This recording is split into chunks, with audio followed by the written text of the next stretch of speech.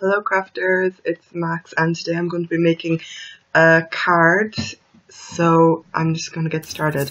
So I here have some washi tape and a normal card base, and this is Salty Ocean Mini Distress Ink Pad by Tim Holtz. It's like set number 3 or something of the mini distressings, and here I'm using my homemade ink daubers, like ink blenders. I made it myself using a makeup sponge with cardboard, and I'm trying to blend everything out right now. So that's Salty Ocean, and I'm taking off my tape and it's very straight. I'm very happy about that. So now, here I have some shimmer mist that I made myself using Pearly watercolors, Color Hobby Art Pearly watercolors, and I'm just putting that all over the surface. So that's happening.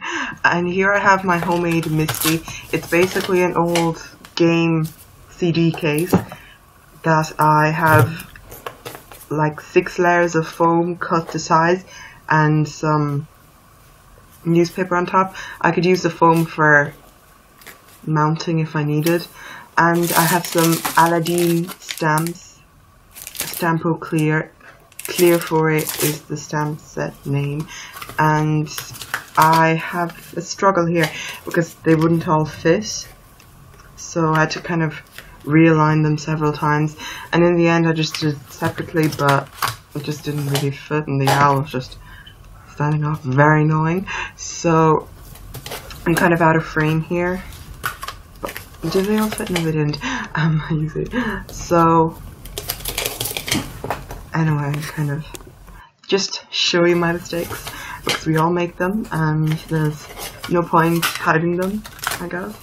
So I'm using Magenta Tuxedo Black ink by Sukaniko, and you really can't see it, I'm very sorry, but this is the whole point of the stamp positioner like this. If you don't get it right the first time, which it's such an opaque stamp and my ink pad isn't really good, I have to buy a re-inker. You can do it again and again until you get it, and it stamps all the time. My stamp positioning skills are very bad, so that's why I love it. So I'm doing the owl now, the bigger owl in the set, and I think I had to do him twice as well. Yeah, I did him twice.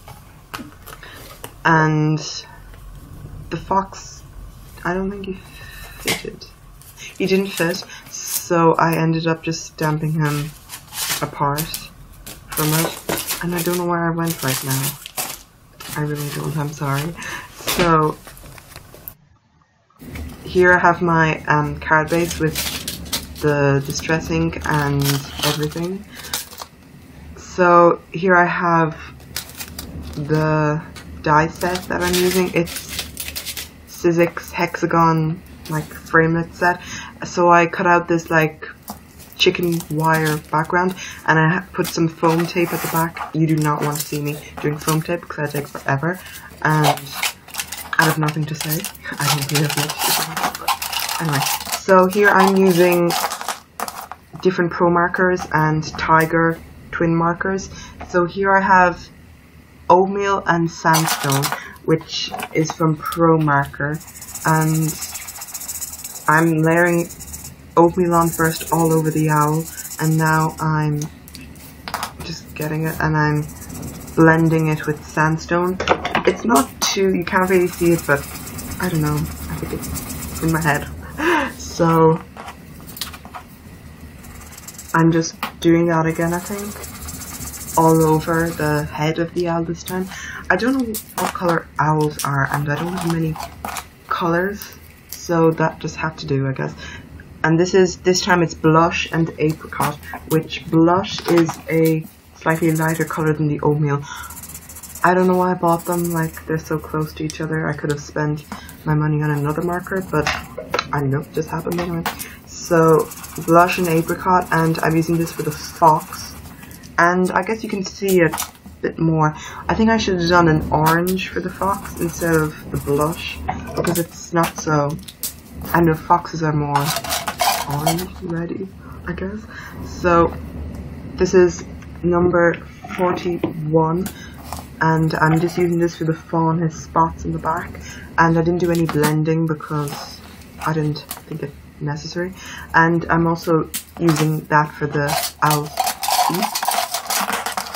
So here I have 17, 14, and I think it's 11. I can't find the marker.